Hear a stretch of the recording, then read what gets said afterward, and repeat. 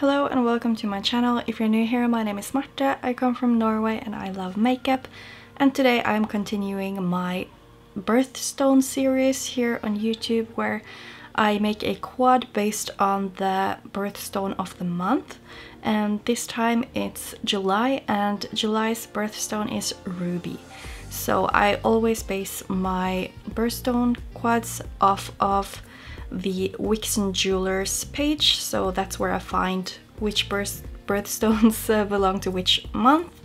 And I'm just going to read out to you what it says about Ruby. Rubies, the birthstone of July, are considered the king of gems and represent love, health and wisdom. It was believed wearing a fine red ruby bestowed good fortune on its owner. A ruby is the most valuable gemstone and its value increases based on its color and quality. So with that in mind, this is the color story that I found, and I just based it off of a red matte from, this is from Looxi, it's called Cherry Kiss, and it's really a true red in my opinion.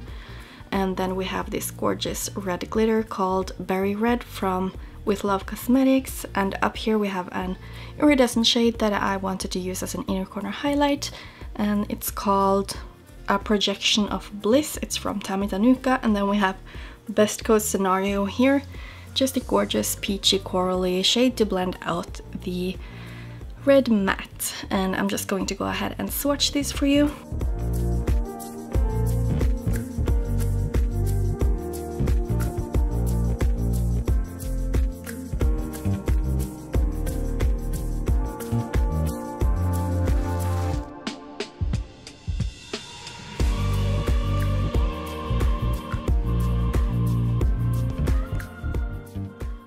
So here we have the little color story, and the first shade, the highlighting shade, is basically like a pink iridescent, but it also has kind of like an orangey warm sheen to it. Of course, then we have the peachy coral and the red matte, and a gorgeous glitter from With Love Cosmetics. As you can see, it's super reflective. And now let's just get going to the look that I did today, using all of these shadows, of course. So for my look, I'm going to start out with the red matte, and I'm going to pack it all over my lid and blend it out with the peachy one. And I have not yet decided if I'm going to use this one as a liner or as like all over my lid.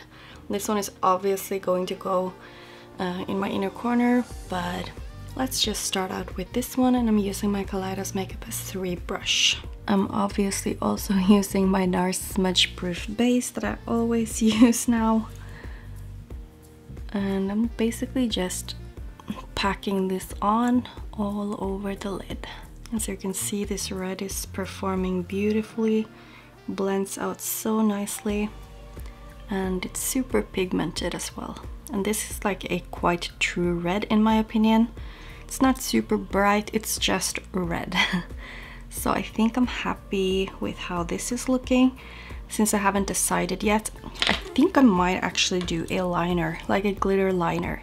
So then it's like important for me to actually have a straight line right here. So I think I'll just find something square to like, okay, let's just use the palette. So I'm just going to like put this one down like this. And then it's better to like use a bank card or something. But then I'm just like making sure I have the pigment really pigmented where I want the liner to go. It's a little bit easier when I can actually hold a palette to have a mirror, but now I'm just looking into my monitor and I guess it's working. I'll just work a little bit on that blending on the outer edge right here, because here it's not really sharp. But other than that, you can totally see that I got that straight line that I was looking for. Make sure it's that opaque and blend it out on the edge too. But I think I'm ready to go in with the shade Best Code Scenario. So I'm taking a different brush. It's the same shape, just smaller. And I'm just going to be adding that right above where I did the blending. And this is just going to give us like that peachy warmth to the look. Honestly, I think it's really beautiful with just that red blended out as well. I remember a look I did like at least a year ago, maybe even more, no, 1 year ago. And I used a gold liner. I actually used stacks from Looxi and took all over here, and it was so beautiful. Before I do anything else, I'm just going to set my brow bone with some setting powder, just because you can see that this shade is getting a little bit too dark for my preference, and before I do anything more, it's really smart to just set the sticky base so that it won't get any darker. And now you can see that I kind of removed a little bit of the red right here, so I'm just going to pack that on and make sure I still have that as far up as I wanted it to be. So I'm just going to repeat that on my other eye, and then we can start going in with the glitter as a liner. So as you can see, I did remove a little bit of the eyeshadow here, and you can just take a Q-tip like this and just drag it right where you want that line to be. So I don't really remember if I usually use a glitter glue underneath the pressed glitter. I think not, but just to like be sure that it will stick and to kind of map out where I want the glitter liner to be, I'm just using a little bit of glitter glue right here, and I'm just going to like mark out right where I want to place it. So something like this, and then I think I might just use the same brush because it's so stiff from using glitter glue with it, so it's easier to place the glitter. So I'm just going to start right here in the corner and push it down.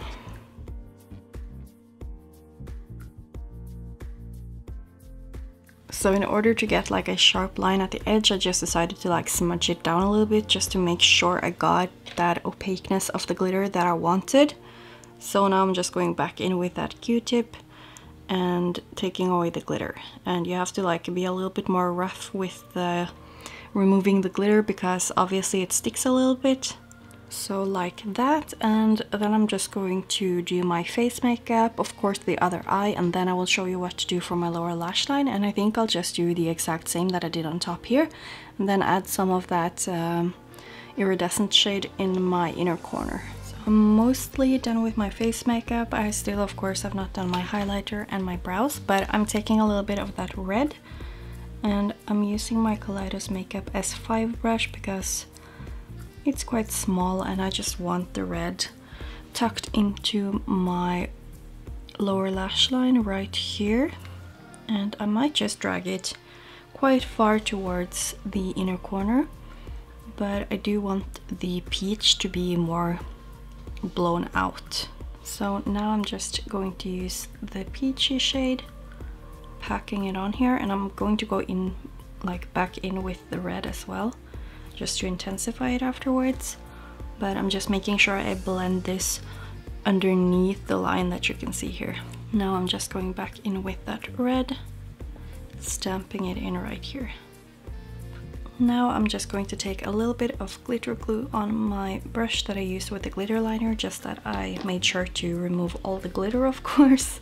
And I'm just going to add that here, and I want it pretty blown out actually, because this is like quite, I wouldn't say neutral, but like wearable, I don't know, for me. So I'll just blow it out because you can see like the color that I put down, like the peachy and the red shades.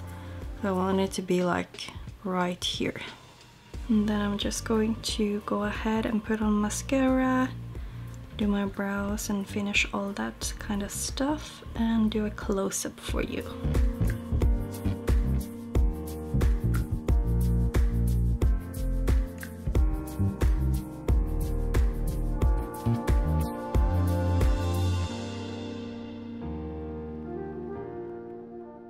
So that was the close-up of my look, and it's quite a simple look because it's basically just 2 matte shades, an inner corner highlight and a glitter liner, but I do think it's really pretty. For my lips I ended up using my W7 lip twister in the shade Shiras, and then I used my Meet Matte Use from the Balm in the shade Loyal, which is this gorgeous red shade. And for my cheeks I ended up using my Makeup Geek blush called Heart Throb, and my Emme Cosmetics highlight in Sunlight. So it's quite subtle but really beautiful and has this natural glow from within, just that it's like pinky orange. Other than that, I also used my Lumene Tinted Moisturizer in the shade Ultra Fair, and of course, as usual, my Jouer Sunswept blush duo right here. So I guess that's it for this video. I hope that you enjoyed the look and the video. So if you did, please give the video a thumbs up. And if you haven't already, I would love to see you subscribe to my channel if you want to see more content from me. And hopefully I will see you in my next video. Bye!